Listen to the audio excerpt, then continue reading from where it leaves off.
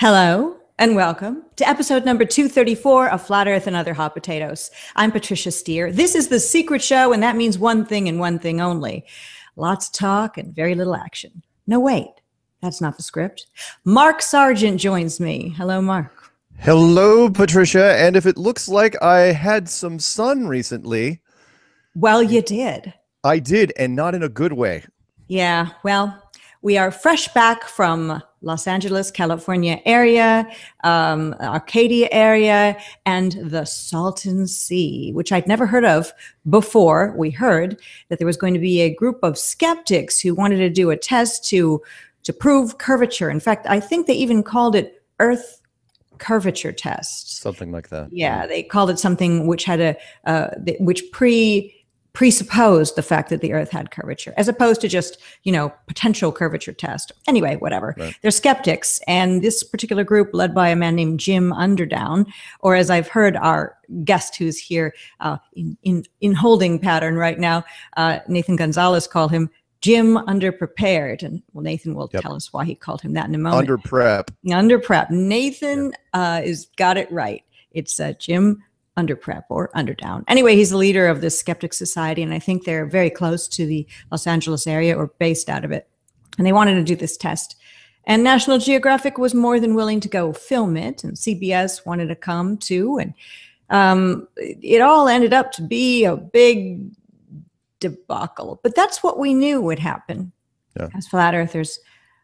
And we didn't really want to go to this thing. You said no when you were first asked to go to the Salton Sea because you knew that the temperature is so hot there in the desert that there would be the usual thing that happens when we do site tests.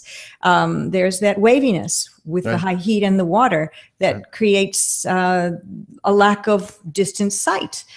So, well, some things happened during this test which made it completely unfair. And it didn't prove curvature, although, oh my gosh, the amount of trolling comments that have come on all of my videos saying, what do you say now, flat tard, now that the Salton Sea experiment proved curvature? So these must be friends of the skeptic group and Jim Underprep, or just people sympathetic to the globe. I have no idea.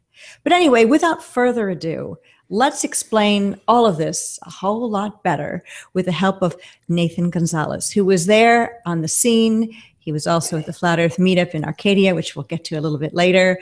And Nathan, you are doing a little bit of babysitting today. Oh, yeah, just dad stuff. That's lovely. Just taking care of the kids. Yeah, I guess it's not babysitting when it's your own children, right? Yeah, I don't get paid. Yeah, there you go.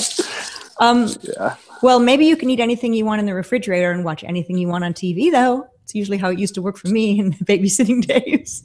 Yeah. That's called being a grown-up, doing what you want. Yeah. Well, all three of us were there, and many other flat earthers. We'll go into when we can't even name all the names that were there. First off, what intrigued you about traveling out to the Salton Sea and watching this, even though you knew that flat earthers in general have had so many experiments not go well because, we didn't prep? What did you want to accomplish by going to this? Were you thinking that maybe it would show that the Earth was flat? Yeah, I was hoping. I mean, I felt confident that it would, considering they were talking about doing. Because it is, and when they were talking about originally getting the test started at like 5:30. Yes. The sun's just barely coming out. Shouldn't be super duper hot. But by the time they arrived, it was already 5:30, and we had to unload everything. We had to assemble everything. Well, you didn't even have to. You were part of the Flat Earth team, and you took your time to volunteer to help the skeptics team set their equipment up. And I heard you say in a different interview that they used rinky-dink equipment and didn't know how to assemble it and really had no idea how to conduct an experiment. So in a way, flat earthers helped them set things up. I was there to observe, but a friend of mine, Sasha, she told me specifically, she kind of like just volunteered me like, hey, I need you to go over to the other side. I want you to be on the side with the balloons, and I need you to just keep an eye on everything. Just make sure they're not doing anything fishy, you know. So that's what I wasn't, you know, I'm not going to go somewhere and just watch a bunch of people do a bunch of work and just sit back and relax. That's not really the type of person that I am. Please go in the room. Thank you. Well, in a way, I think it was very big-hearted of you to go help them. Now, while you were over on the other side, I was on the side where we were watching. So for you, the sun rising was in your eyes. For me, I was watching, you know, from the side where most of the flat earthers were. We couldn't see you unless we used a P900 or something along those lines. And you had a friend over on the, let's call it the flat earther side, that had a P900. Yes. And your friend and you on the skeptic side of the Salton Lake, 9 miles across, were trying to help them, the skeptics anyway, make sure that across the way they could actually see where the balloons were going to go up. Yeah. So you guys were FaceTiming each other. Tell us what happened next. So I started FaceTiming because I was getting so frustrated, just the lack of communication skills and lack of preparation. Yeah, they were supposed to be the ones getting the line of sight, not you. But yeah. I mean, we were just supposed to be there to observe. Like that's what we were there to. And I was just, I mean, the sun was already up. It was getting close to like 7:15, 7:30 is coming up, and it's already super hot. And so I got the idea to call my buddy, and he had the P900, and the gentleman who's actually filming me in the video, he started kind of like picking my brains, like, how can we help? How can we figure this out, you know? So I started thinking, and I figured I could use FaceTime to have him turn the phone around and point it to his viewfinder, and then I could use what he's seeing from all the way across the other side to locate the balloons that I'm standing right next to. So I started just kind of using it like almost like a remote control. I mean, you can see in the video, I'm like, all right, Josh, you know, zoom in. All right, zoom back out. All right, you know, go zoom in on these mountains over here and then come down. And then I spotted the cars that were on the highway right behind us. And I recognized the cars that were in the viewfinder from the cars that I'm like looking at, you know, with my own eyes. And were you thinking at any time while you were helping out, wait a minute, they can see me, they can see the balloons, and they haven't even been launched yet, therefore there's no curvature? Yeah, immediately when I spotted the balloons, it was like I didn't want to freak out and be like, we got it, we got you guys, you know, like. But I was asking around like, hey, what's the elevation? I was trying to get all the stats, you know, because these guys are supposed to be scientists and they don't even know like what the elevation is in the and you know where we're set up, and even Wendell, you could hear it in the audio. Wendell asked the gentleman who was in charge, is like, is there any way to figure out like what the altitude is here? And the guy was like, no, we can't. And I mean, for me, I would have had an altimeter, you know, and I would have been getting those readings like immediately. You know, these guys are supposed to be performing a scientific experiment. They don't even have like any kind of like legitimate equipment. Well, that's because I believe they're so overly confident that Earth is a globe that they didn't need to prepare. It's just a bunch of stupid flat earthers out there. Right. Gotta be. Right. Yeah, because, I mean, I think they figured they had it in the bag. You know, yeah. It's like, we won't be able to see anything until they're up in the air. So, if Jim Underdown and the rest of the skeptics group, if this is any indication on how all of their other debunks of phenomena like ghosts and, you know, all of these other things goes, I would imagine that everything they've debunked is probably true. Yeah. Yeah, I mean, there's definitely some supernatural stuff going on in this world. You know, I've had some stuff happen to me that's like, all right, that's not normal, you know? Right. But yeah, they were so confident. You know, when I met them, they're like, oh, we won't be seeing them until they're 36 feet up in the air. So it doesn't really even matter, you know? I mean, that's literally what they said. Like, I asked them, how high are you guys expecting the balloons to get before? And they're like, oh, we won't see until 36 feet. And I'm like, oh, all right, we'll see. You know, maybe they had come out before and done the test, possibly with, somehow, I have no idea, but it's funny that they picked that number.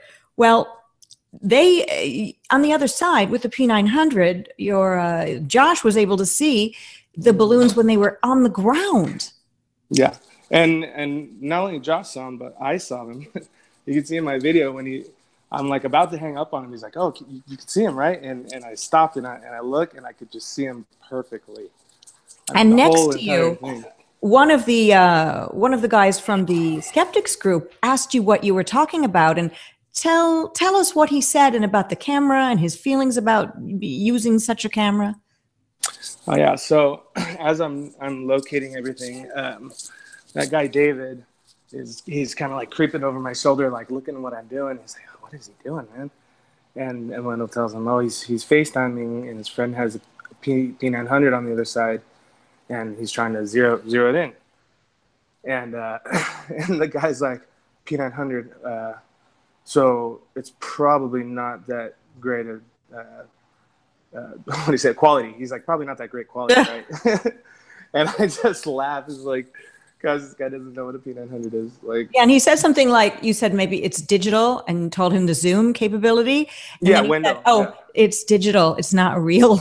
Yeah, he's like, "Oh, so it's digital. Oh, okay, so it's not like real." Yeah, it's not, because it's digital and a P900, it's not able to determine curvature, I guess. Yeah. So so then, you know, when we find them and the guys are standing like next to us, and they're like, "Wait, what? Like, somebody, you have a friend over there that sees us?" And I'm like, "Yeah, he's over there. Like, go tell your people to go find him," you know.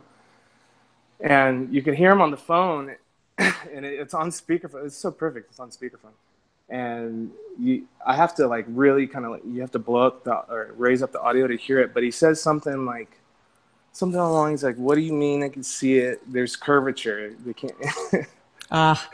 And the guy's like, "Yeah, I know, but he sees it. Go over to him and tell him to point it out where it's at and zoom in there."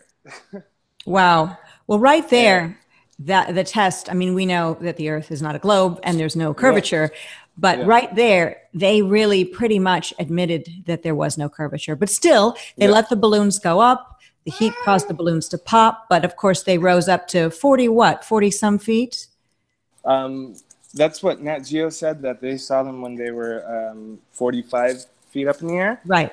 Now, National Geographic was on the flat earther side and didn't know of any of the goings on about you and Josh across the way seeing the balloons at on the ground. So they were under the impression that when they got to that point of 40 feet up, that was the first time that they would be seen, thus proving curvature. So must have been frustrating for you as you made your way back across the way. In fact, from what I remember, you were halfway overjoyed about the fact that you'd, debunked those pesky debunkers. But then when you realized the National Nat Geo people and the debunkers on the flat earthers side of the Salton Sea were like, "Yeah, there's curvature." And the flat earthers were, rightfully angry because we knew it had everything to do with the temperature of the day. Do you think that the debunkers waited strategically instead of launching at dawn, which is when we all pretty much got there, like they were supposed to do? They waited until it was like 7:30 or something to start launching. Do you think that was done on purpose because they knew from watching our previous tests, because there's a lot out there, that's when the visibility would be lowered, thus putting it in the globe's favor? The more I think about it, the more I kind of do feel like that. They might have like intentionally stalled, or maybe they just put like the worst guy in charge of trying to get it located, like purposefully or something, just to try and give them enough time to let the sun come out and get the heat done and everything. That's possible. I don't know these guys, but I know that when I went up and started talking to Jim and saying like, "How are you guys?" Like you guys saw it when it was on the ground, and he didn't. Did he deny it? Did he lie, or did he even know that it was? He didn't. He didn't deny it. He said, "Yeah, but your observer was at a higher altitude, and so none of that even counts." And I'm like, "What do you mean it doesn't count? Are you kidding me? Like, are you a scientist? All you have to do is take out the original numbers, plug in the new numbers, and then you can get your curvature, you know, and the target height, the target hidden height, and you can figure it out super simple. It's super easy.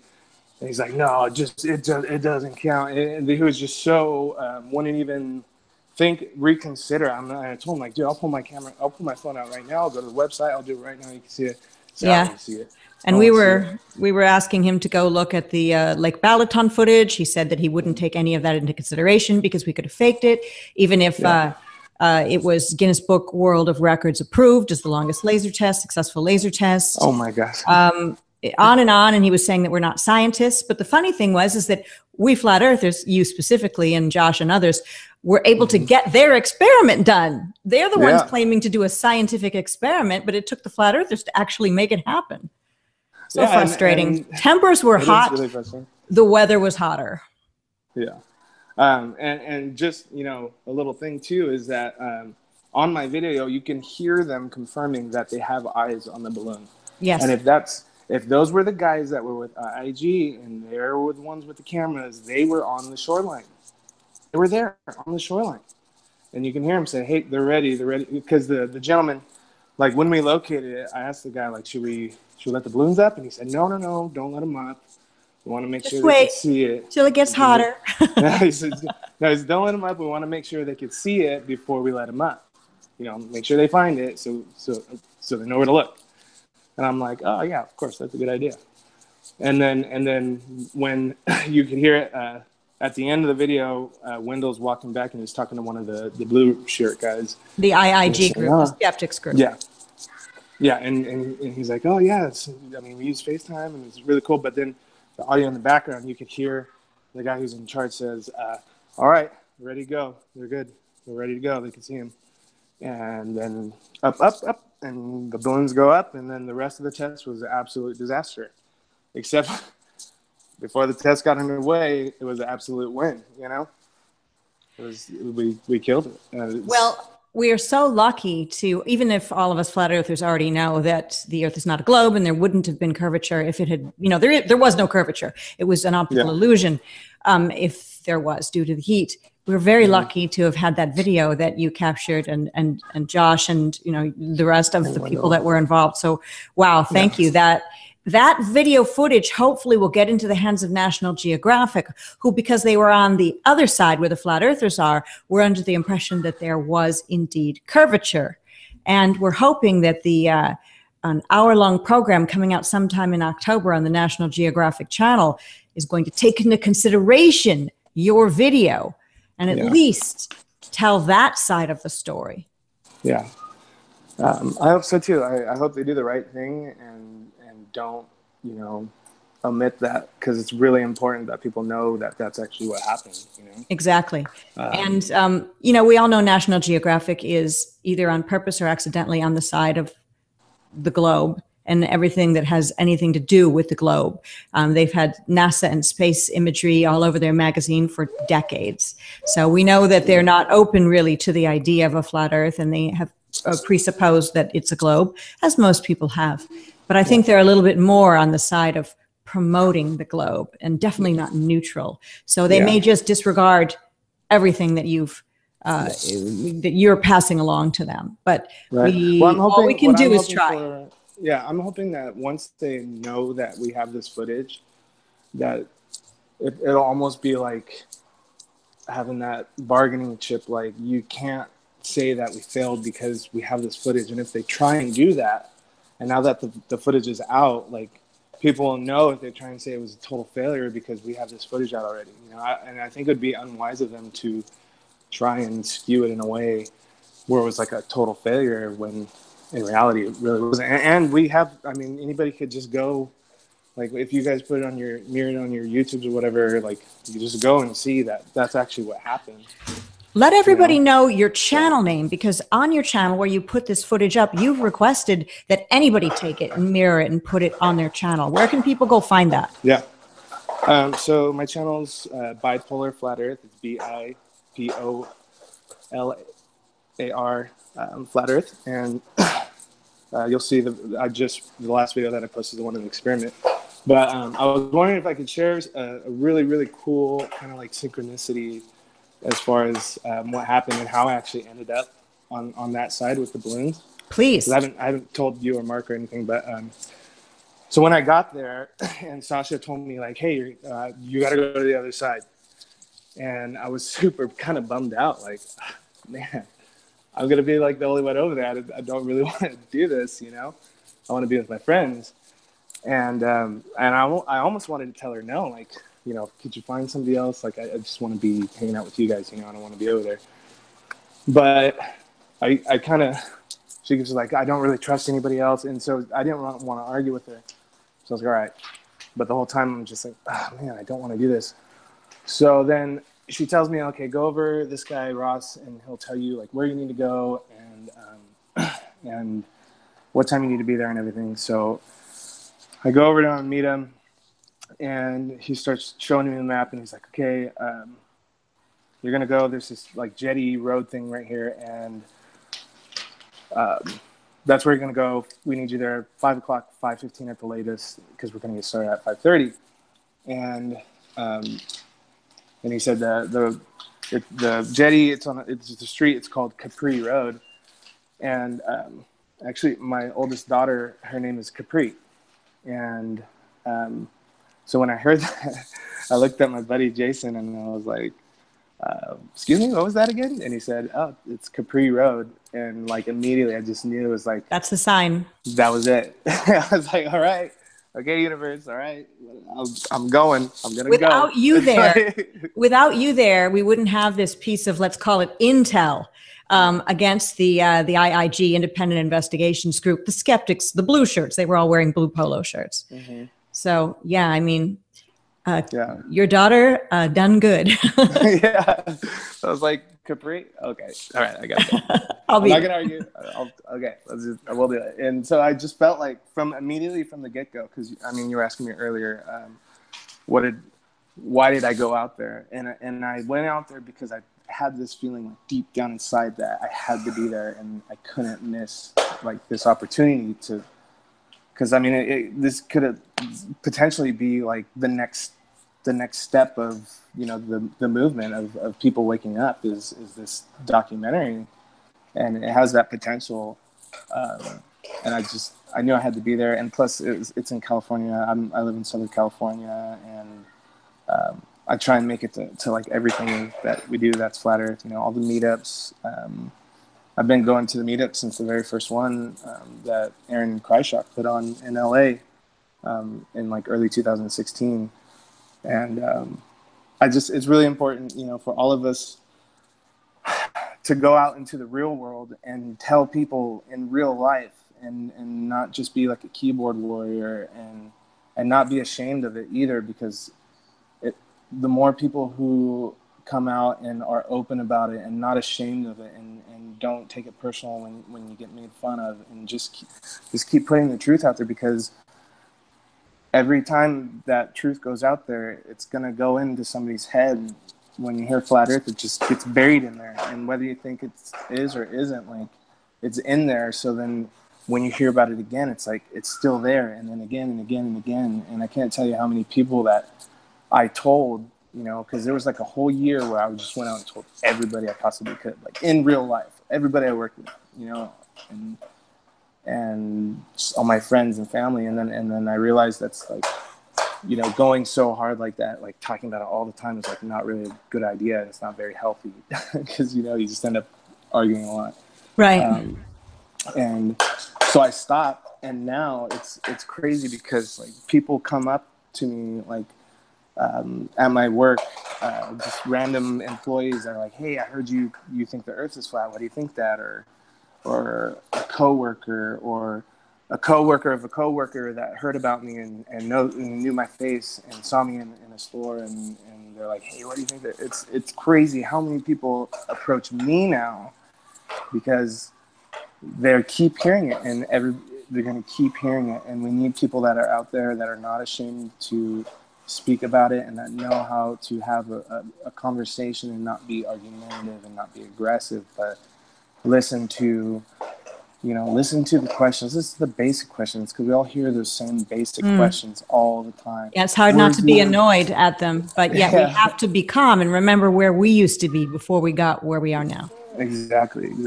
And we all, everybody asks those same questions. So it's just, if they ask the question, just answer it. It's simple. It's very simple. Answer it. And then, of course, they're going to ask another question. But I think the real change is like people talking about it.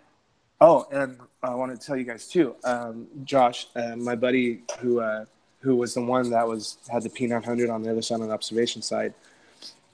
We're getting a lot of questions about these experiments. Everybody wants to know what the exact height of the observer was, and the exact height of the balloons when they're on the ground and everything. And because nobody wants to believe it, because the Earth can't possibly be flat, And so me and Josh, we're going to go back and we're going to replicate the experiment. Oh, yes. At night. We're going to do it at night. We're going to do it 10 times better than IIG did it. We're going to document every piece of information. We're going to have altimeters. We're going to have the barometric pressure, windage, temperature. It's all going to be documented. We're going to destroy it and put, just put it to rest right there. And then we're not going to stop there. We're going to keep doing it. And we want to do one like every month, and we want to do it publicly and invite everybody to come out and see these experiments in real life. Including IIG, the skeptics group, I'm sure. Yeah. Say, hey, you guys did it last time. It's our turn. And you guys can come watch this and see how it's done.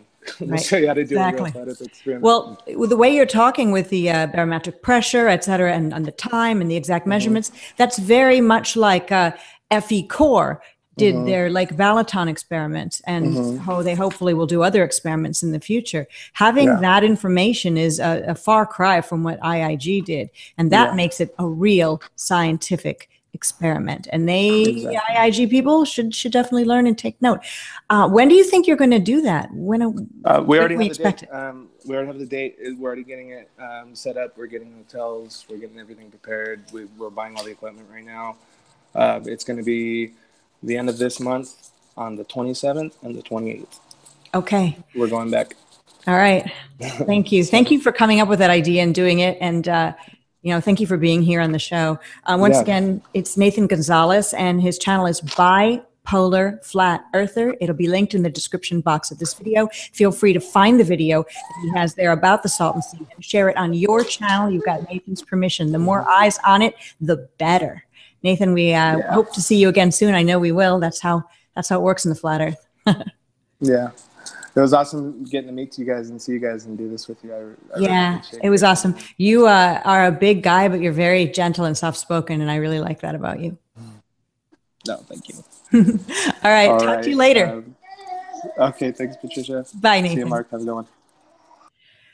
Well, in a couple of minutes, we're going to be joined by somebody that we both know. We kind of know him as Josh Uber, Uber Flat Earth. He drives an Uber, and he was there as well. So he's going to pop on in just a second or two. I want to give a shout out to somebody that Nathan mentioned, Sasha Isaac Young. Sasha Isaac Young wrote me just earlier today, and not knowing that Nathan was going to mention her, she was saying, hey, thank you. Nice meeting you at the event. And I was typing while Nathan was talking, typed at her and said an email and said, hey, thank you so much for coming out. It was great meeting you. And by the way, you're being mentioned right now on Flat Earth and Other Hot Potatoes. And she said, I'll tune in. Thank you. She said, I assigned Nathan the job of being on the other side. I'm so proud of all of us. It's all so amazing. So shout out to Sasha Isaac Young as well. So we're going to have Uber Flat Earth on in a couple of moments. And that's not the Josh with the P900 that Nathan was mentioning. Oh, and there he is now. Hello. How are you, Josh? Hey, what's up, guys? How's it going, Patricia? What's up, Mark? Hey, man. Well, why don't, Mark, you take the lead now? Let me give me a chance to get some breath here. And why don't you guys chat a little bit about being at the Salton Sea, everything that you saw, Josh, everything that you felt, and what do you think that National Geographic is going to do with this information that they've got? Do you you want me to lead on that? Yeah. What do you think, Josh? But yes, Mark as well. Go ahead, Josh. Go ahead. Fire us out there. Well, as far as Nat Geo, I'm pretty sure everyone there can agree that they were very biased about things, just in the way that they argued things. Like, everybody that was not a flat earther that was there was a complete glober. Even the skeptic team was not very skeptical, like, of their own beliefs that they already held. I mean, there's a bunch of footage that was caught from different live streams, like with Rob and Jaron. I was on Poncho Pete's. I think Lucy might have streamed for a little while.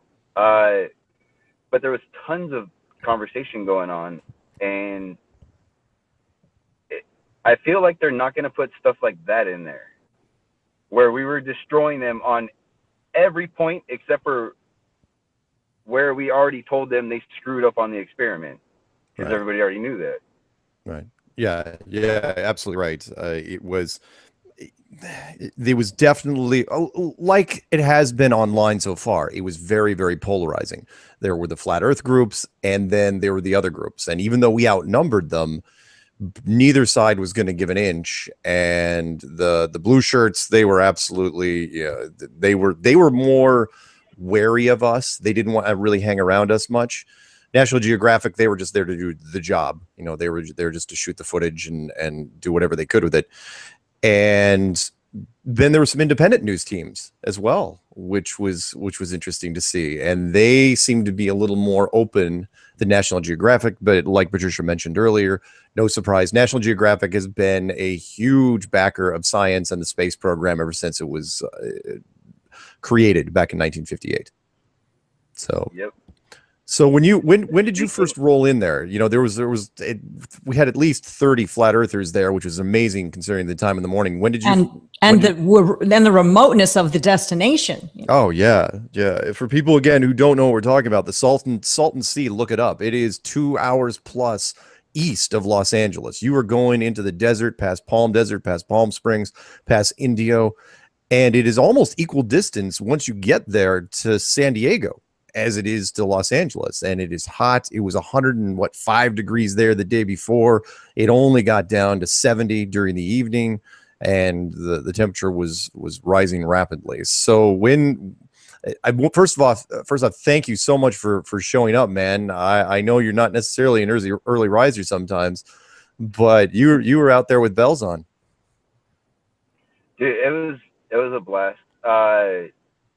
I got there a little bit after like 5:30. Mm-hmm. When I first pulled up, I pulled up on the other side of the lake, actually. Yes, how many people did? We got we got to the wrong side. We didn't know where to go, and everyone was calling each other because it wasn't our tests. We didn't organize it. The skeptics did, and they didn't have a meeting point. They just said be there at dawn. So. Yeah, and you were talking about the other crews, the film crews that were out there. Mm-hmm. I actually got to talk to what was their name? We Got You Media. Was that the one in the with that little van that they were? Yeah, in the far corner. Yeah. I didn't even talk to them. They were interesting, man, because as I was talking to them, they were asking like legit questions about flat Earth, not arguing. Asking like what are you guys seeing that we're not, kind of. Mm-hmm. And it was funny because I have a clip on that I got off of Poncho's channel, right? Because I chopped out the whole section of where I was talking to everyone, right? And when I was talking to these guys, I was still on Poncho's, and their cameraman came up to me and starts talking to me about how bad they're screwing up on the experiment, and starts explaining exactly what's happening with the perspective, with all the different conditions, man. It was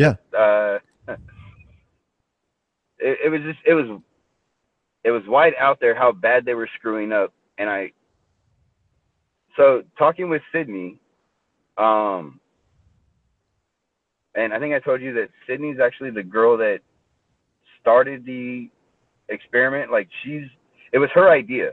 Right. Apparently, she was in the meeting with those guys at IIG.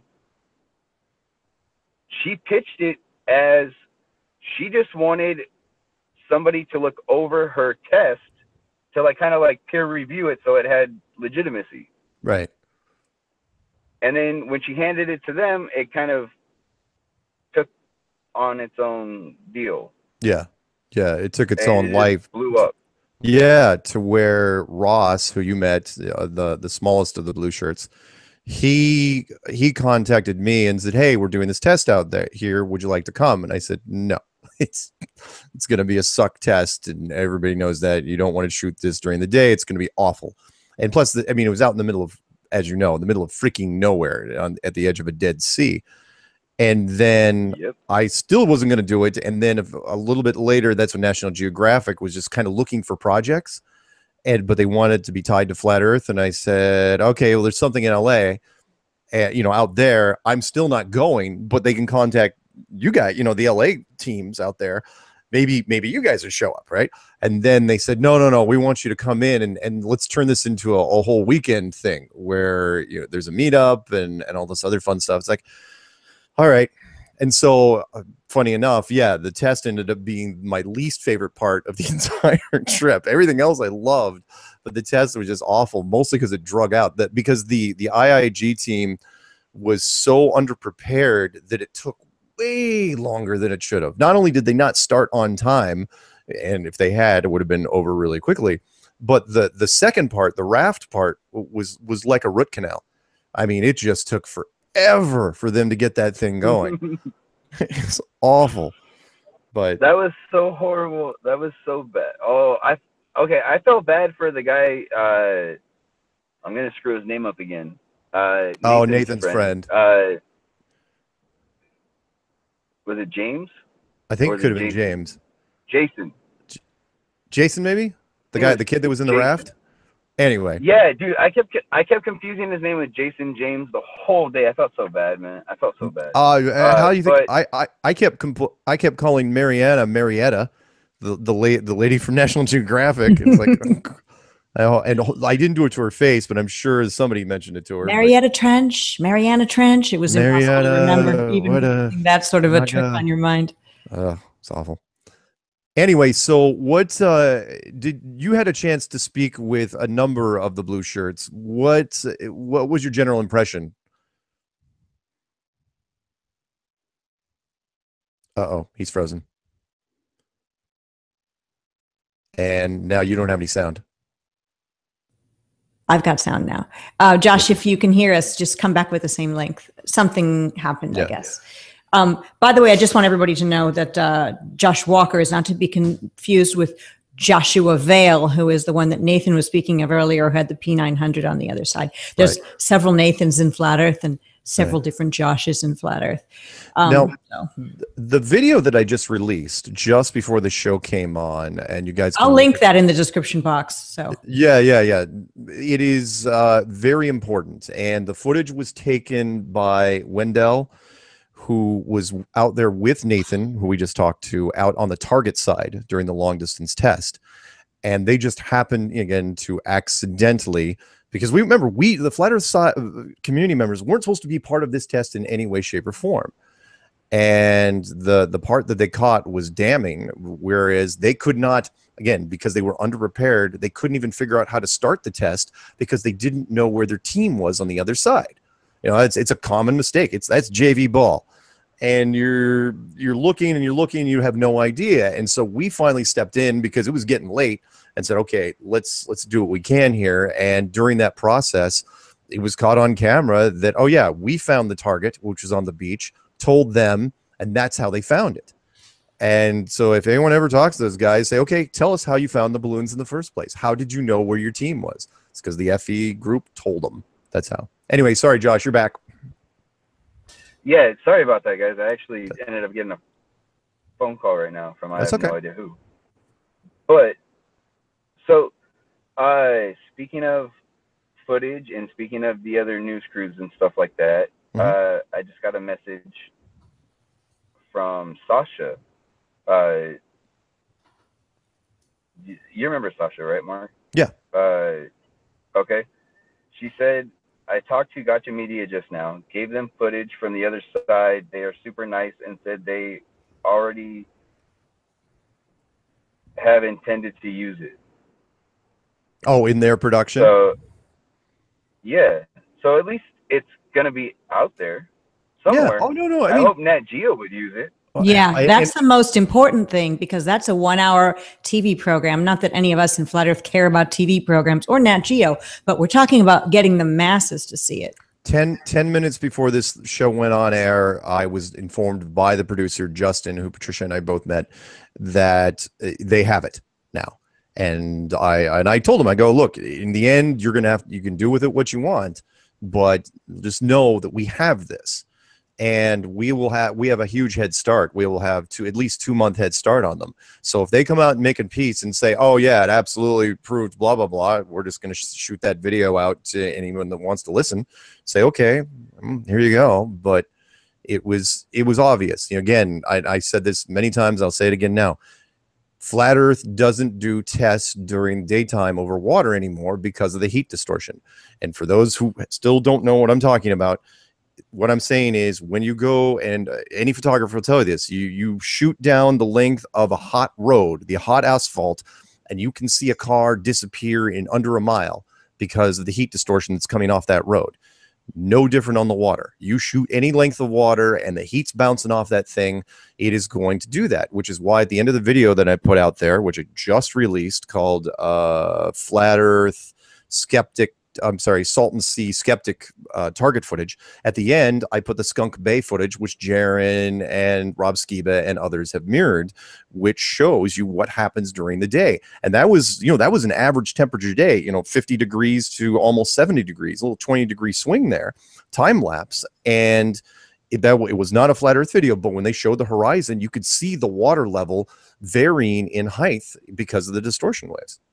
I do have to add something. I had a number of people in the live chat, because I just checked it, saying they went to Nathan Gonzalez's channel, Bipolar Flat Earth, and bipolar is run together as one word, and they couldn't find the video, which I watched earlier today when he was talking on the phone across the way. I wonder if that's been taken down for some reason. Yeah. So maybe Nathan can message me at on Facebook and let me know where that video now is. So. Anyway. You can always look on mine. I even put subtitles interspliced between certain segments just to give people perspective. It's like, okay, here's what's happening here. Here are the players involved, and here's how things progress. And it culminates in a part, again, where our guy from the state park side saw the balloons on the ground. And I feel bad for Nathan, because I was wondering why he was so upset when he finally got over to our side. Yeah, because we didn't know on our side. We didn't know. It's like, what's he all worked up about?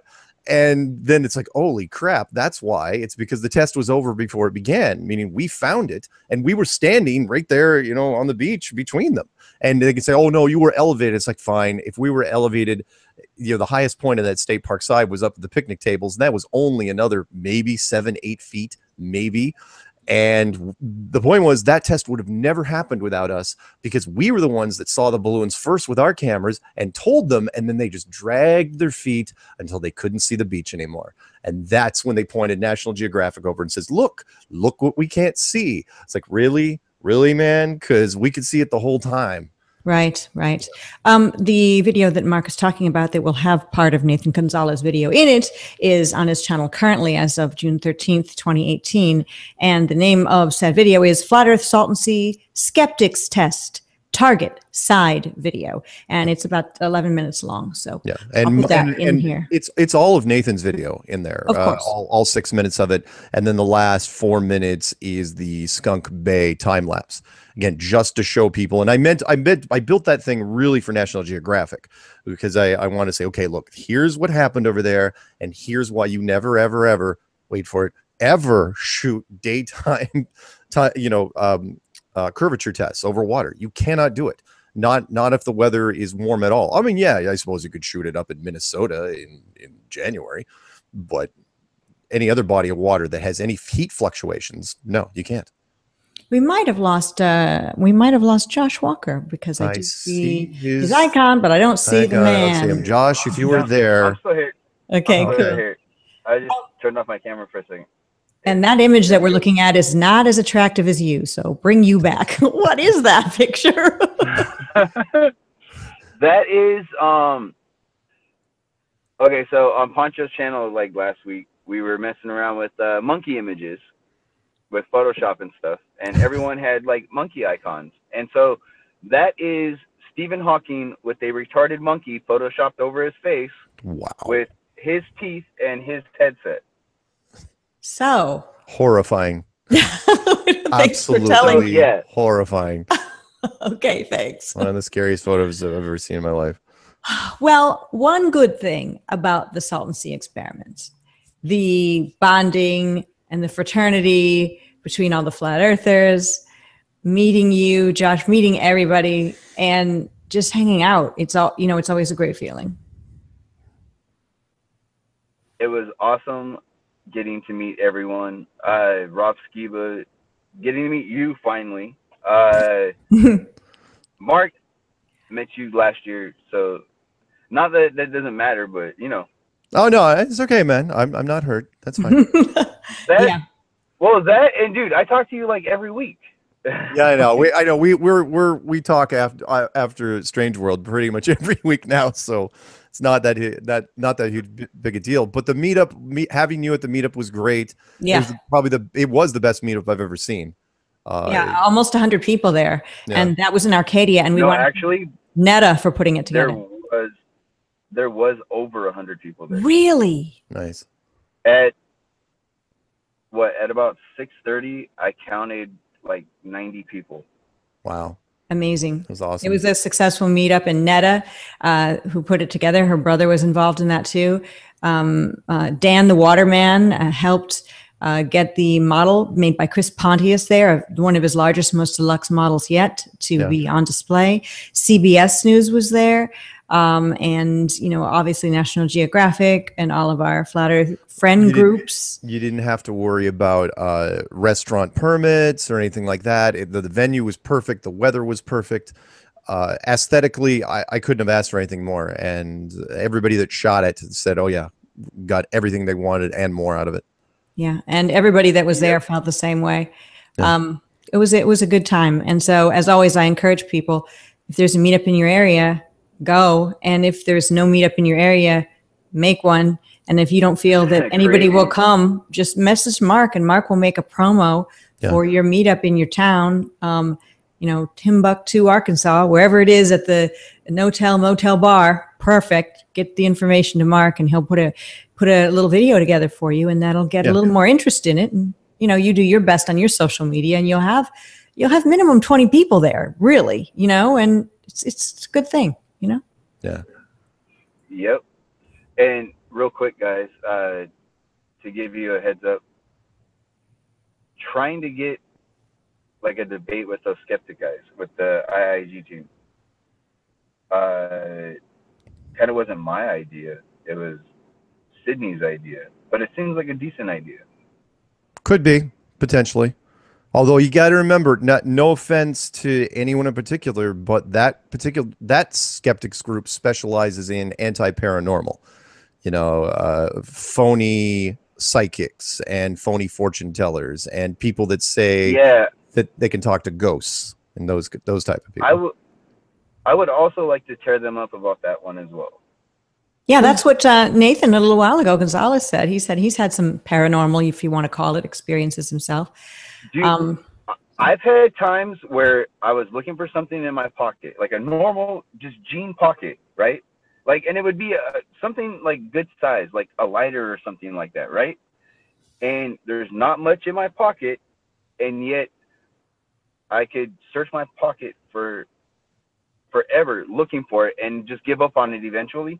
And then 2 hours later, I'll reach into my pocket for something different, and the first thing I grab is my lighter.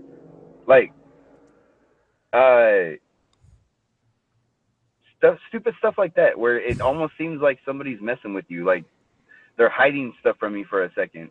Right. Most of the time, I just chalk it up to I'm an idiot. But I mean, that can't be all the time. Well, no. No, man, I have a ghost that consistently makes me have a hard time screwing on the tops of jars. Yeah, Mark told me about that, and he literally can't screw. He's told me a jar, a threaded jar, the lid on a jar. Threaded lid. I can't do it the first time. Now he told me that, and I thought, well, that's ridiculous. And then guess what happened to me? Yep. Now I can't do it because I'm thinking about it. And every jar I try to close, I don't get it till the third try. Yeah. Now everybody watching the show, watch it yourself when you try to screw a lid on a jar. It won't work. And that has nothing to do with paranormal, but it's just a weird thing. I think it's more like a virus that you're spreading. I think it is a virus. It's because I don't know why it happens and it ticks me off. I mean, we're not talking, I mean, like 5-6 times. I'm just sitting there. Maybe why? Maybe it's another flat earth proof and we just don't even know it. Could be. Could be. Well, Josh Walker, Uber Flat Earth, the name of the channel. Thank you for coming on. I appreciate it. He's frozen again. He's frozen. Perfect timing. Perfect. Thank you, Josh. Thank you, Josh. We'll see you next time. Good night, everybody. No, okay. So, oh, that was cool. Yeah. That was fun. I'm going to eject him. I think that'll work. Eject. Yeah, it was a fun weekend. Yeah, and we got little presents as well. I want to show mine first. Yeah, you want to show yours first? Okay, so there's a guy that we met at the meetup that Netta organized, the Flat Earther meetup. It's the second one, I think, maybe the second one she's done. Maybe she's done more. Yeah. And his name, his name is Woody, and he has a company called Woody Waves Woodworth, and he takes photographs of various things. Right. And he puts them in packages and he sells them in stores around the area where he lives. And he mostly is into surfing and, like Woody wagons, the Beach Boys surfing and that sort of thing. He's been doing this sort of surf photography since 1972. And if you want to look at what he's got yourself, you can go to creationcaptured.com, creationcaptured.com. Okay. Anyway, so he sells these envelopes with these 2 beautiful 12 by 18 full color prints of whatever images are on the outside. Mm-hmm. And so it comes like this. And then inside, I'll open it right here. Probably going to rip the photograph open. Are these gorgeous photos that he takes. But there's more to it than just the gorgeous photos, which is the most important part, I think, somehow. There you go. Here's one of them. This is a beautiful golden wave. Look how gorgeous that is. Yep, it's a great shot. Okay, that's one. And you got different ones than I got. I got one here, same sort of wavy thing. Mine is blue, standard blue wave. These look like paintings, actually, but actually they're photos. Yep. And then we've got this here too, sort of a restaurant on a pier, which is really pretty. I've got a pier too. I like my pier better than yours. Yours is lit in the evening. But gorgeous as they are and skilled as he is as a photographer, he's taken a risk. And it's all for the good of Flat Earth. On the very back of these envelopes that he sells himself from his website, and also he distributes to various stores around where he lives, so people will just go in and buy them. He's got lists of truths about Flat Earth. Yep. Memes, information about. There's a lot of info on the back. So much. I mean, it's deep info. And if you're a person who wants to make money, which everyone does, I guess, that's the society we live in, you don't put this stuff on the back of your material. Nope. He's even said stores say to him, hey, I love your work, man, but can you take all this flat earth stuff off the back? It's not going to work. And he said, no, this is my creation. This is what I want to put out there in the world. And so that's what he's done. So he needs support. If you want a wonderful photograph in perfect condition, ready for framing, creationcaptured.com. Flaming is something else. Yeah, it is. All right. So thank you, Woody, for giving us those. Yeah, thank you. Wonderful. Also, we received some books that were found by a flat earther who stopped off at who was a part of the Arcadia meetup. Right. And these are National Geographic Society books. Now, National Geographic Society is known to, where most people think, putting out beautiful photography about the world we live on. But of course, not when you see this. It's called Orbit, this book. It's an older book. And this is NASA astronauts photograph the Earth. And we've got a bunch of, globes in here and basic CGI and total paintings. Right. Obviously these Woody's photographs put these paintings to shame, but it is very interesting to look at. And, these books are very interesting. It's from a more innocent time. Right. And the commander of Apollo 8, the first mission to orbit the moon, has a quote on the back of this. I'll read it. "A magnificent testament to what we see and feel from space. Earth so splendid, Earth so fragile." Right. Makes me want to throw up. And don't forget that National Geographic has been tied to the space program. Right. Just there. I mean, you got Apollo 8, the Apollo 8 astronaut signing off on that book whenever it was. I got not a National Geographic book, but something similar called Space Shots, The Beauty of Nature Beyond Earth, a smaller version of what you had. I don't think the forward was done by an astronaut because Nat Geo is the only people that can call them up and say, hey, write the forward to our book. Somebody might say, why would you even go to the Salton Sea experiment or even talk to National Geographic? They're 100% biased for the globe. And not only that, they're tied in with the globe in such a way that they're shilling for the globe, maybe some without knowing it and some at the top by knowing it. Right. Well, if we didn't go to the Salton Sea experiments, all the National Geo people would have seen would be the skeptics group saying, obviously, curvature proven. We were there to be the counterpoint to it all, to tell the truth. And if we hadn't been there, we wouldn't have had a chance to get that word out there. So that's why we decided to speak to the media.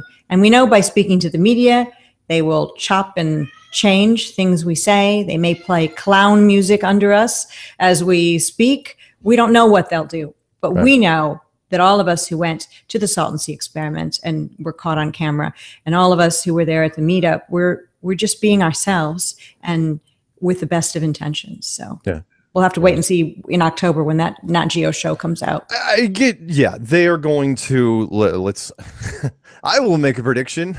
They are not going to surprise me in the least because it's a heavy space technology, science-based group.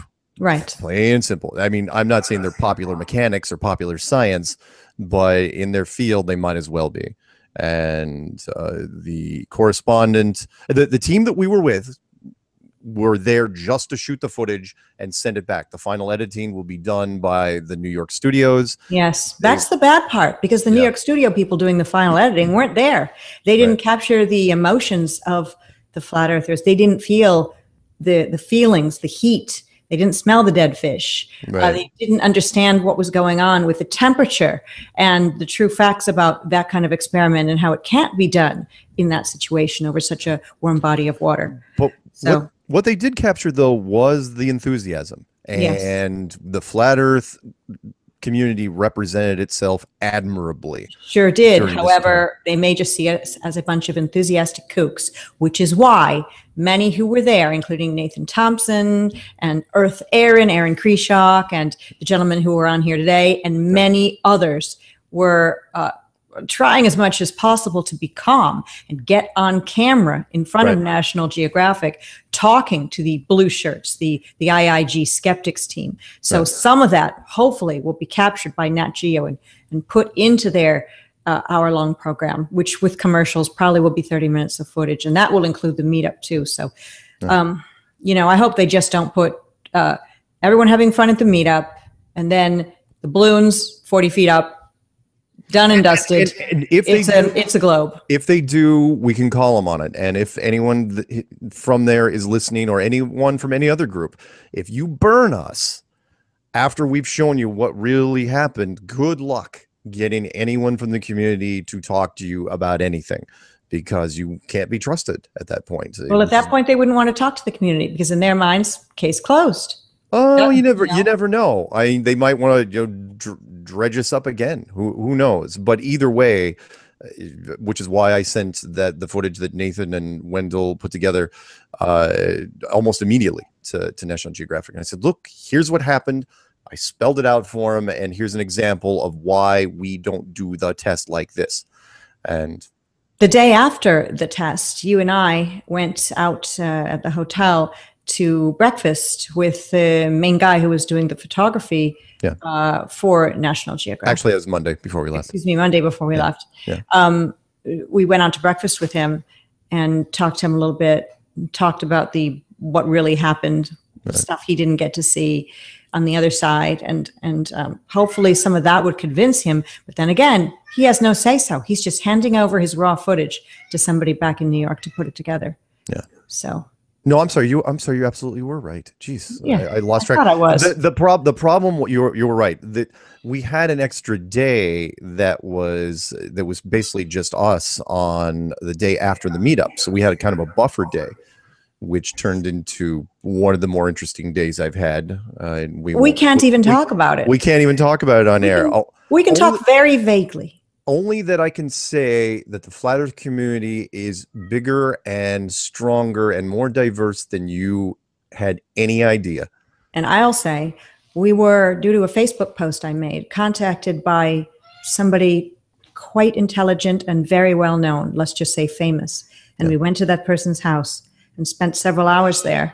Yeah. And they turned out to be into all of the same things all of us are into. Yeah. Into things like chemtrails, into 9/11 truth, into flat Earth. Yeah. And they let us know that there are others within the world that he is in and his wife that are also the same. And we're talking a name that everybody would know. Everybody. Oh, yeah. Everybody knows. He didn't even ask us not to talk about it. But talking about it would be name-droppy and also violate the unspoken agreement that we had as privileged guest in his home. Yeah. But it's the closet flat earther. It is. Yeah. And remember what we've talked about for a couple of years now. Most of the community are closet flat earthers. So if there's famous people, not like people like B.O.B., but famous people that are way well known than him, this person would be, and maybe more credible in some cases. Sure. Then there's 10. You know, there's a lot, and not just famous people. Who cares about famous people? There's closeted flat earthers who bicycle food delivery guys or whatever. Let me tell that quick story that happened on Sunday after the meetup. Oh, of course. Even though the meetup was, after the test, because even though the test was torturous, at least we were out of there by noon. And if I was I was the last guy to leave. And I was so hot. I had to go sit in the car with the air conditioner running after several hours. I was going to. I don't blame you. I would have been there too, but I couldn't because I was mic'd up and they kept bringing me into things. It was like, no more. Anyway, so why are you making us suffer? The Earth is not a globe. and they had me wear my black Mark Sargent T-shirt, which Peanut Gallery sent to me just before. So not only was it black, it was extra black. It was brand new. It hadn't even been washed yet. So it was soaking up all that wonderful California sunshine and making me feel like utter crap. So remember in the documentary, and people have heard me say other things, where I've met people in different cities and different states that just out of the blue, say that they're flat earthers, like the security guy that worked for Homeland in the bag checker guy, bag checker guy in Atlanta airport, or the bartender that was in at that hotel next to the hotel bar. And so here we are, right? Thinking, now I can finally go somewhere. And there was, even after all that flat earth madness and all the test stuff, there were still 15 flat earthers that banded together and went to a vegan restaurant in Palm Springs. Yay, vegans. Yeah, went to Palm Springs. And Lucy Lemons drove me there, of all things. It's like, well, how cool was that? And because she waited for me. She was the last one to wait for me. And we drive there, and I sit down with all these flat earthers, and she's like looking around, and I can't remember who went up to the counter first. But going up to the counter, and the cashier was looking at us real intently. Like, it's like, what's going on over there? It's like flat earth. And she looks at us at our table, and she does this, right away. It's like, are you serious? She goes, yeah. And other people saw this. Yeah. Oh yeah. All of us saw it. They were like, yeah, we started cheering, and it was like Rob Skiba went over there and talked to her. And it was really, really cool. And she and her boyfriend had both been into it. So to your point, there are flat earthers in every walk of life. everywhere. You're walking by them every day and you don't know it until that, that fateful day when all of a sudden the scales tip and people, what's going to happen, where people like do it, it's like, oh yeah, I'm into that. It's like, really? It's like, how long you been in? 5 months? Oh man, I was in it 9 months or whatever it is. I mean, or there's the people that say they've been a flat earther for 7 to 10 years. And then you look at them, what's your name? And then they tell you their name, and you're like, well, I never heard of you. And you wonder. Exactly. Well, yeah, it's such a new community by comparison. But are you a carpetbagger? The little thing that we went to at the end of Saturday night, that thing you and I went to, I validated pretty much everything I'd said about the law of averages immediately, because, the stories we were hearing, it's like, yep, I knew it. I knew that flat earth was everywhere, because flat earth doesn't discriminate. No one is immune to the flat earth grapevine, because flat earth is such a cool little gossip topic when you're trying to tell people interesting things. Yeah, that's what happens to people all the time, right? It's like, hey, did you know? That happens in so many conversations, and that's what apparently it's everywhere, and hopefully soon we'll find out how everywhere it is. Well, day by day, it's revealing itself. Day by day. I want to let everybody know that this Sunday is the return of Glowbusters, but now on a channel called Glowbusters 2 because of an unfair community guidelines strike or something. So now the Glowbusters 2 channel is the one to be subscribed to. And Sunday, June 17th, it'll be the debut of a new season with Iro Landucci and Bob and Jaron and the Morgile off and on, sometimes Iro, sometimes Morgile, sometimes all four guys. Right. And so check that out. And Glowbusters returns. So congratulations to Bob and the crew for that. I do want to say a very special shout out to Stephen Chess. It is his birthday today. So happy birthday, Stephen. Happy birthday, Stephen. Thanks for stealing my ride. So I had to hang out at the Salt Stephen and I took off and went to a different vegan restaurant and left you to fend for yourself at the Salt and Sea. Rental car and said, see ya. Bye. Oh, no worries. It's only 90 degrees and climbing. No, it was because I was running the AC. This was toward the very end of everything while we were kind of just waiting to leave kind of. And it was really hot. And I was running the AC and we were starting to run out of gas. So I'm thinking, well, I could go get gas and be nice and cool in the car and not pass out. Yeah. And Stephen was more than willing to drive. So I was going to tell you that if anyone sees me re-uploading things over the next few days, I will be, because nothing serious. It's just when I was in Canada making videos up there, I didn't have the same tools, the same editing tools. And you were in Canada because you had a Canadian girlfriend. You were living there for a while. I did. People don't know. I had a Canadian girlfriend. Otherwise, I had a case of the not gays. And that's a little movie inside joke. Not gay because I had a girlfriend. So was it a case or is it a lingering case? Thank you. It's awesome. Again, flaming. So I was making videos with tools I didn't normally use. And because of that, I was using a lot more of my Q&A videos as filler instead of slides. And one of those videos has now been either changed owners or whatever. And now they're saying nobody can use it, which means those I've got at least 3 Strange World episodes, which are blocked in 200 and something countries. So it's like, great, fantastic. So I have to, luckily I have all the archives up at Truth Frequency Radio. So I just grab the audio, I throw it into the new slideshow, and then I put it up, and I have to, but it still takes like 30, 40 minutes to do each one. So if you see, all these Strange World, why is Strange World 85 and 84 and 89? Why is that? Well, it's because I had to re-upload them because you can't view them anymore. And I hate that. I'm kind of anal that way, to where I hate, I'm not going to leave it up there if it's blocked, because then people are just going to email me and say, hey, it's blocked. And that's going to bug me. So there, kind of a long way around to say that I'm not doing it to be weird or anything. And I will leave the re-upload next to it in the title, so you guys don't think that I'm trying to do it for the hits, because I'm losing, because I have to kill the original. So I'm going to lose, I don't know, 10,000, 12,000 a hit video. Yeah. But I don't care. It happens. It happens. But I do want to say hello to everybody in the live chat. Oh, did I interrupt you? Go ahead. What were you? No. You go ahead. All right. Hello to Arwin and Celebrate Truth. Celebrate Truth. Robbie D just joined us, and Mark, you and I haven't. At least I don't know about you, but I haven't reserved my hotel for Edmonton yet. Yeah, I know. Okay, let's do it right after. Not that we're not getting the same hotel room, but let's just vow to do it tonight. Yeah, we'll do it tonight. I'll call you and we'll do it. I promised Robbie, and I've already promised him a few times. I took me longer than I thought to catch up from this trip. Oh yeah, it was a lot because I don't bring and eventually I'm going to have to start bringing laptops to things. Yeah. When I got back, I had lost a lot of sleep, ton of sleep.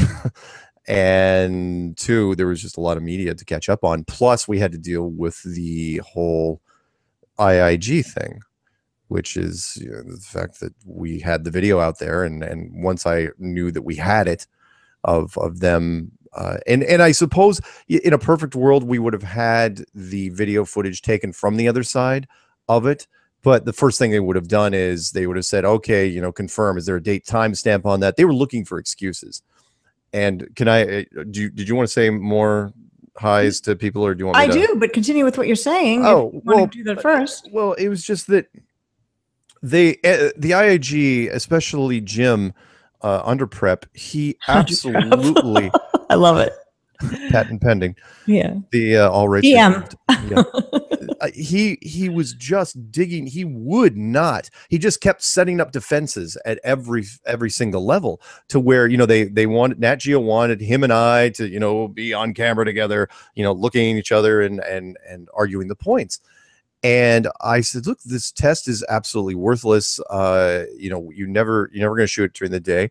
You have to shoot it at night, especially with a laser. And he immediately jumped on that. Hopefully they'd leave it on camera. It says, no, any lasers over, whatever is it, X miles, like 8 miles, or he goes, they're illegal and you can only get them through the military, which is interesting that he would know that. And he was right. It's like, yeah, that's where we got it from. We ordered it through whatever special permit and got a military grade laser. He refused to look at the footage anyway, regardless of what laser. Well, yeah, that was it. And then we said, and not only that, there's a 100-page report that I sent to National Geographic before we even got to California, covering the whole Hungary test that was sanctioned by the Guinness Book of World Records. He's going, I don't want to see any report.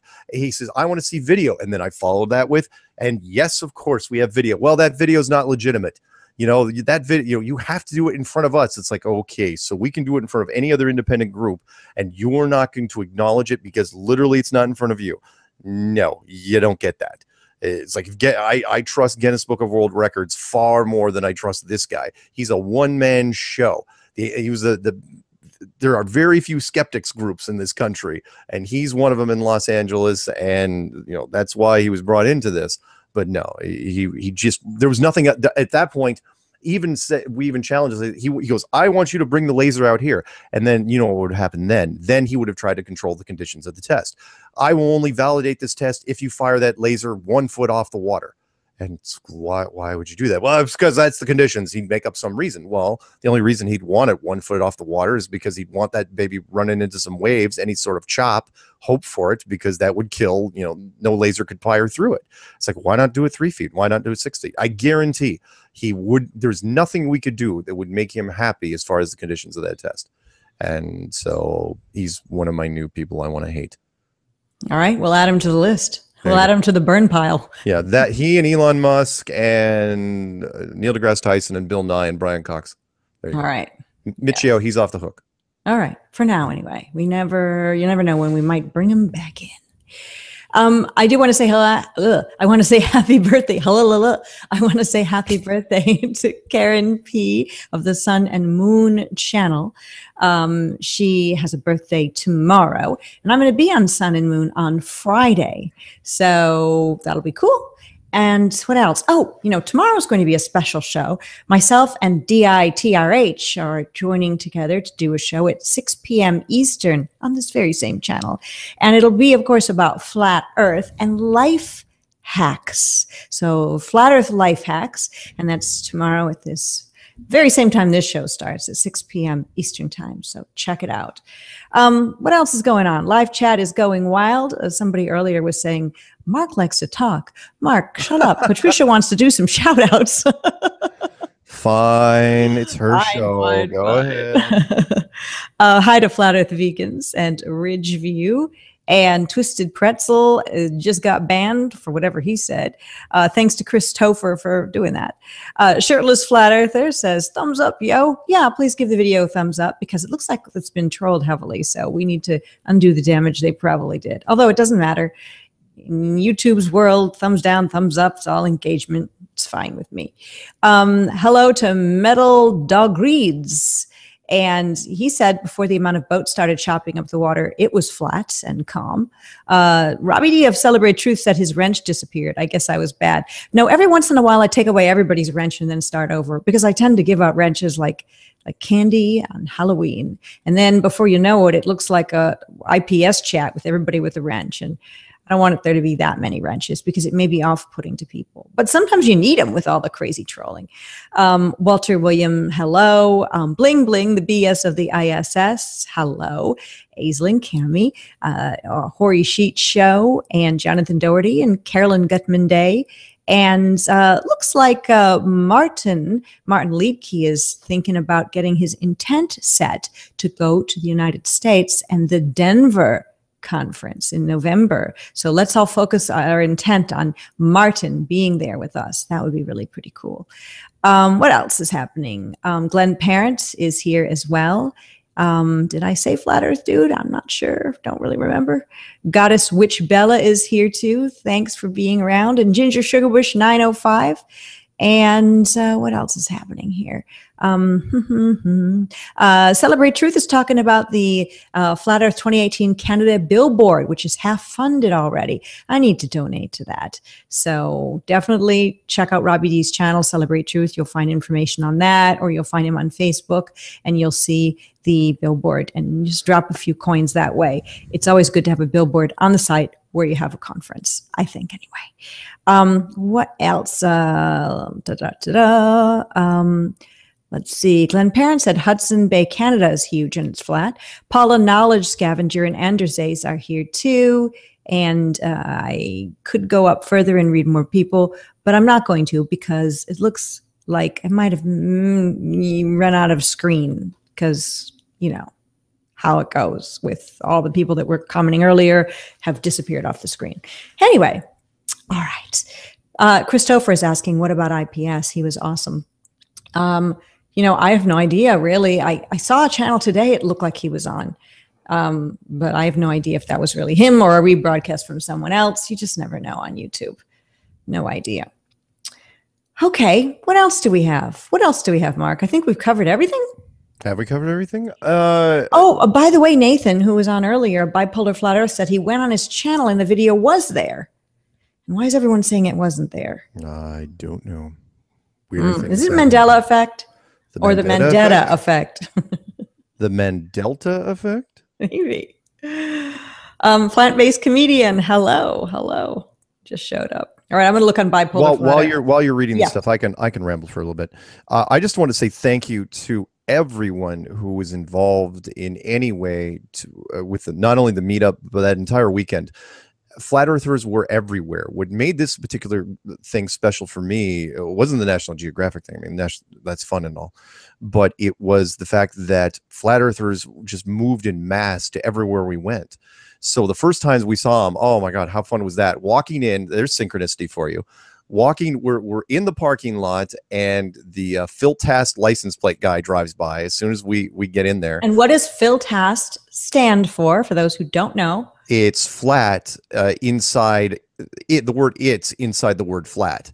So every other letter. You can look at my license plate compilation. It's really, really cool. But he drove by just as we're getting out of the car. Yeah, that was sort of weirdly surreal and super cool. And who walks in? Who also drives by as we're getting ready to go in? But Rob Skiba, who is, remember, we were really late because it took longer. It took longer than either of our flights. It took longer to drive from LAX to the meetup, which was in Los Angeles. It was only 30 miles than it did to fly there. It only took me 2 hours and 10 minutes to fly there. Well, also, the Skeptics group didn't give us a location where the whole event was to start at dawn. Ha, ha, ha. Right. So we didn't know where to go, one side of the lake or the other. Meetup night. Oh, the meetup. That was really long, too. Horrible traffic. But Rob Skiba shows up as soon as we get there. And we all walk in together. and it was just so much fun. And Nathan Thompson was already there, and Aaron Kreshak and all the people we talked about earlier. It was just, I recognized so many faces from the Pasadena meetup, which was fantastic. And the drama that I thought would be between National Geographic and CBS didn't happen. They worked that out, which was wonderful. Fist fight. Well, there's turf wars. Production is production. One was like, well, we can talk to Patricia, but we can't talk to Mark. And the other was like, well, we can talk to Mark, but we can't talk to Patricia. And we're like, what? Right. I know. And if Jaron had showed up, Jaron, where were you, man? He would have. Jaron kind of showed up by live stream with Rob Skiba, so that helped. Yeah, but that was a very important live stream because that it was a very lengthy and it covered the whole event. So yeah, that was great. And then when we broke from that, we went over to a Mexican restaurant, and there were still, I think, 30 of us. There were that we had to do 2 long tables at that Mexican restaurant. We were there until they closed. They kicked us out. And then they were just, flat earthers were milling around the parking lot. They wouldn't leave as we were driving away. And then we did another, did that flat earth dinner on Saturday with some of the core people that were involved in organizing the meetup. And then finally, the part that just, I'm not kidding you, I felt such warmth was when we went to the Salton Sea. Even though none of us knew anything about anything, right? There was no information, spread around about where we were going to go and who's going to do it. And we showed up in force. This is, fishing hours type of thing in a horrible place. We didn't even ask people. This is, 2 hours east of Los Angeles, and tons of flat earthers were there.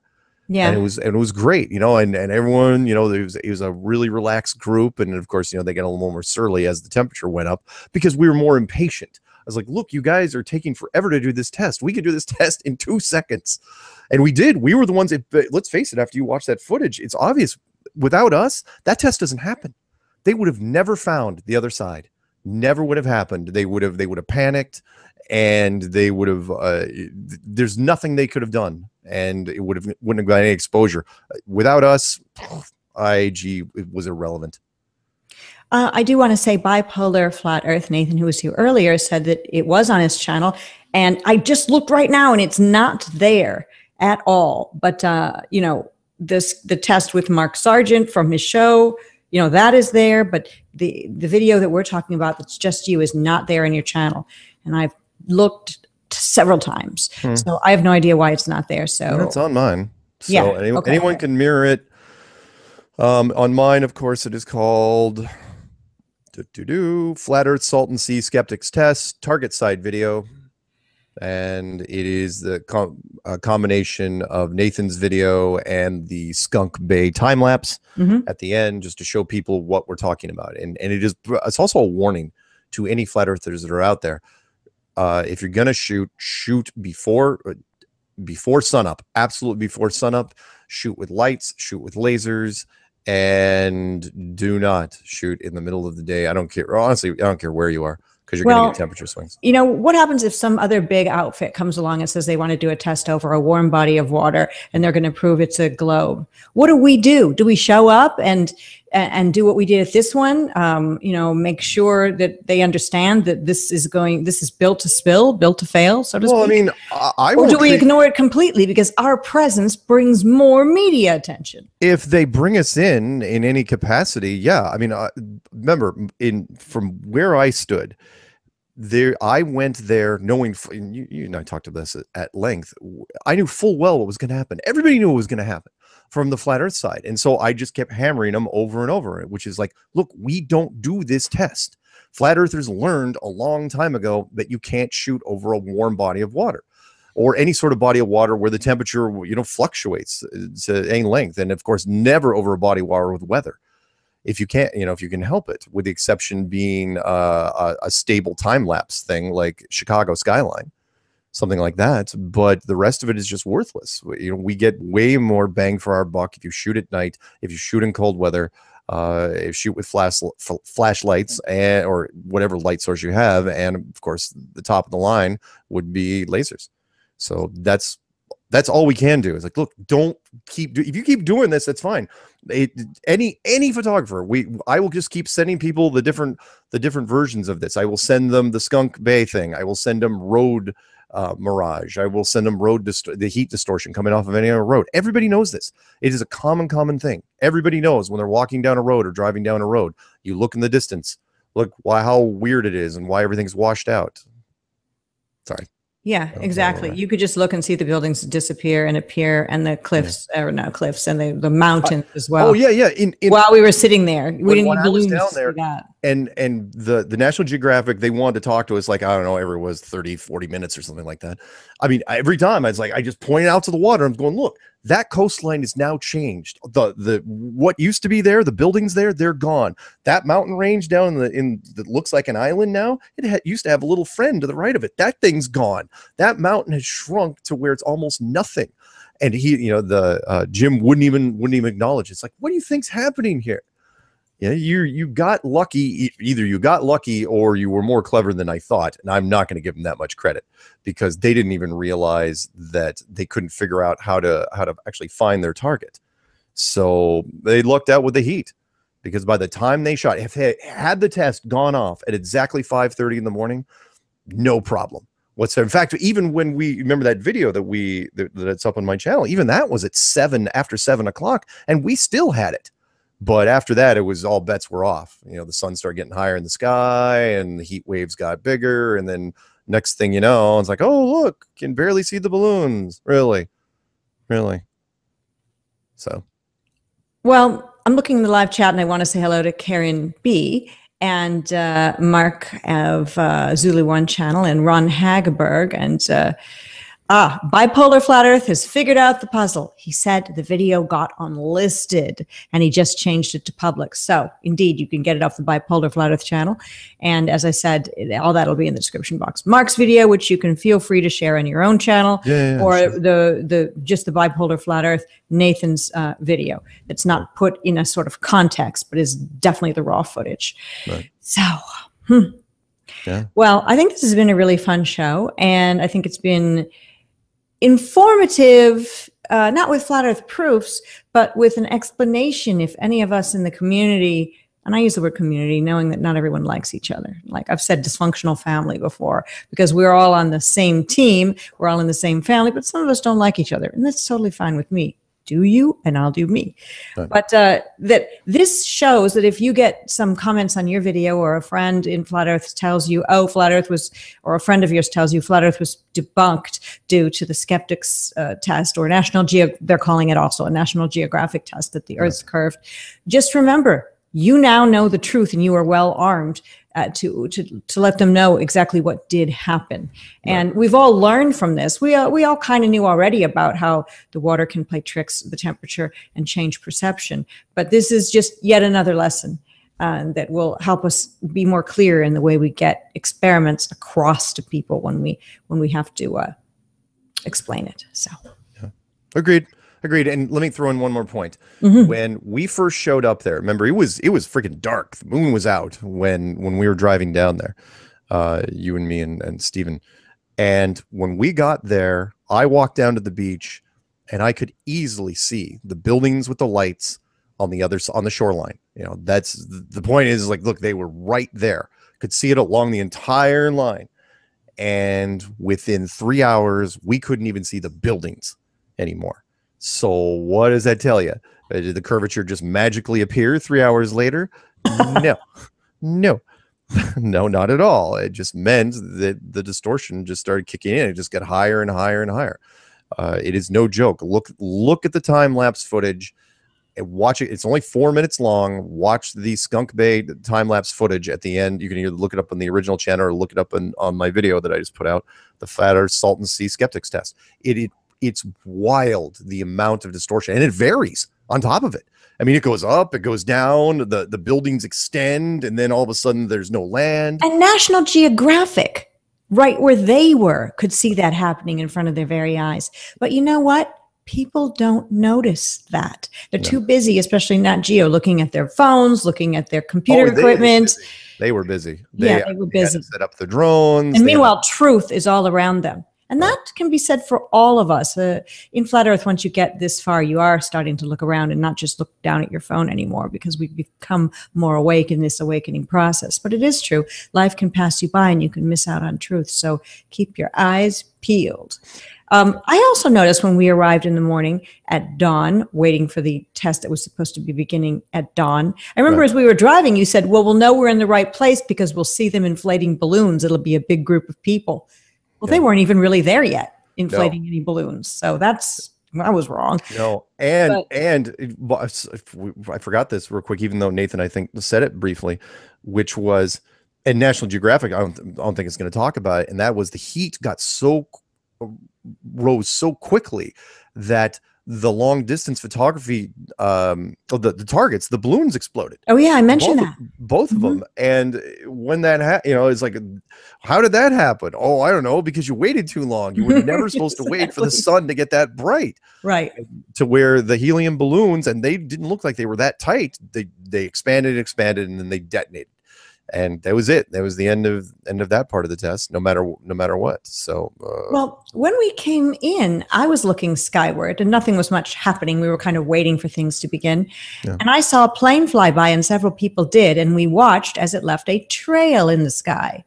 Yeah. And that trail in the sky was like a dot trail, not a straight across trail. And then the plane disappeared. And then we watched as the sky was covered over in fine mist. And it made me think, because I'm a conspiracy person, that maybe that was the powers that should not be sent a plane to make the visibility even worse. I know that's crazy talk, right? But right above where we were, right above at 5 a.m. Yeah, it was an interesting weekend, and I hope I never have to go back to that one. Because it's just an awful location. I mean, and Angel said it best, in my opinion, where he said, look, it strike anybody as strange that even though everyone was based in Los Angeles, we didn't go to, I don't know, the ocean, which Los Angeles borders for hundreds of miles. Why we didn't go there and do a shot across Catalina Island? Look at Catalina or look at something across. And the reason why you wouldn't do that is because there's not much wiggle room there. The island's either there or it's not there, but plenty of people have taken that shot. Taking this one across the Salton Sea in the desert, you got lots of, all you had to do was wait for the heat. And that was it. And it was over. And they were fortunate because the Nat Geo was going to hang out there. They had booked it all the way till 3 o'clock. And I think they used all of it. They booked the whole park, and I think they were there literally until 3.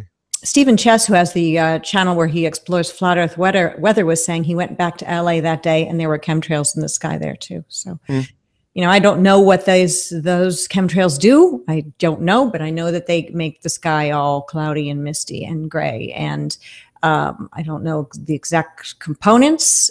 I don't know who's doing it. None of us really do. We'd only be hazarding a guess, but we know it's not natural. It's not what skies used to look like. And it's not just regular planes flying by because, well, we know. Well, thanks to everyone in the live chat. I truly appreciate it. And as I said earlier, give the video a thumbs up. Mark Sargent's channel, if you're not yet subscribed, it's in the description box, as are the number of people that we've had on the show today and their various videos. So, as I said earlier, DITRH and I will be on June 14th, which is tomorrow, 2018, for episode 235, 235 of Flat Earth and Other Hot Potatoes. It's going to be Flat Earth Life Hacks. So join us for that. And then on Friday, the 15th, I'm going to be on with the Sun and Moon group, Karen. And that's pretty much all she wrote. Cool. And until we meet again, Mark, how should we keep it? Flat? Yeah, that'll do. Keep it flat. Hail Hydra, George.